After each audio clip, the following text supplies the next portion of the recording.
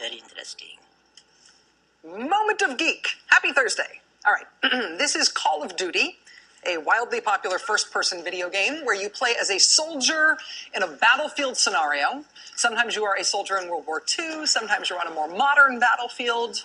If you want, you can play it in a mode where what you're battling are zombies. And if you are in that Nazi zombie fighting mode of the game, the backstory for why you're fighting them in the first place has to do with a mysterious substance called Element 115, a substance supposedly harvested from meteorites that is used to create the zombie super Nazis who you're fighting.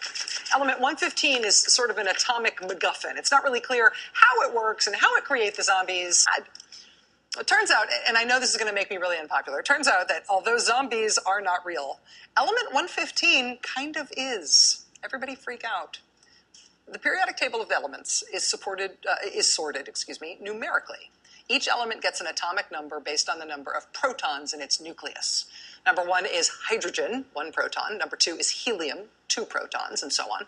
And those are the easy ones. Those are also the ones that are found on Earth. Hydrogen and helium and nearly all the elements up to uranium, number 92, they all already existed in nature. And once they were discovered in nature, they were given their proper place in the periodic table. But above number 92, those are things you don't find laying around. Those are things the Earth does not make itself. Above number 92, you got to make those guys in a lab. And the hallmark of these elements that you make in a lab is that they do not stick around. You make them by smashing together other atoms, and you do make a new element, but you only make it for an instant. The new atoms only last for milliseconds before they decay and they're gone. So if there were an element 115, it would go here in the periodic table, nestled between flerovium and livermorium.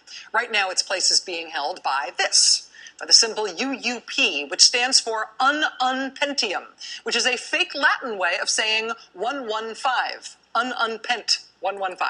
And obviously that is just a placeholder name. You don't get to give it a real name until science says you can. First, you have to make the thing and document how you made it. Then somebody else has to make it, confirming you really did it. Then the boffins at the International Union of Pure and Applied Chemistry, and same thing for physics, have to certify that it's all on the up and up, and only then do you get to name your element whatever you want. Livermorium or flerovium or... So it was about 10 years ago that scientists did the first step. They created a few atoms of unpentium and they published their work. This week, step 2, confirmation. Physicists at a German particle accelerator said they did it too. They smashed some calcium ions, number 20, with americium, number 95, making 20 plus 95, carry the 1, 115. Unpentium, it happened again. So now we are on to step 3, waiting for certification.